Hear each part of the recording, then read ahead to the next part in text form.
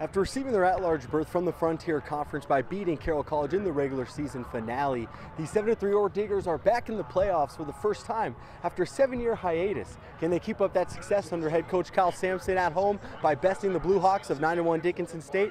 Let's see how things shook out on the field. After a nearly 50-yard kickoff return, the hometown Diggers would take it all the way down the field in 4 plays, capped off by this tough touchdown run up the gut by Charlo's own Lander Smith. Tech would lead early 7-zip, but DSU, with 54 rostered players from the state of Montana, would respond defensively as Bozeman's own Brooks Talbot would come up with the tipped INT to set up his Blue Hawks with great field position. Dickinson State's big back would take the handoff in for 6 as they tie the game up at 7 apiece midway through the first quarter in a game that looked like Tech would run away early. Diggers QB1 Blake Thielen would pump fake everyone out here, including myself, as he gets the ball to a wide open Mark Estes, who walks it in for the touchdown bomb.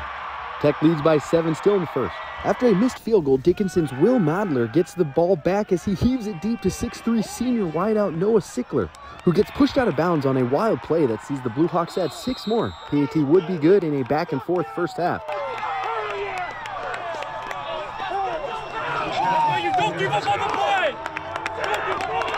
With 30 ticks left to play in the first half, Thielen drops it right in the breadbasket of redshirt junior out of Whitehall, Wyatt Alexander, for the tutty right before the halftime break.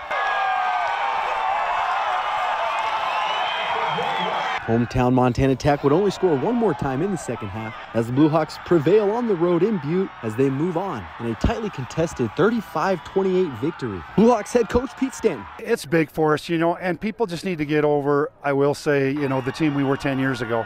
These guys were in 3rd or 4th grade at that time. We have a good team, and we've known that, and I hope these guys get the respect they deserve, because our guys have really worked hard to get there.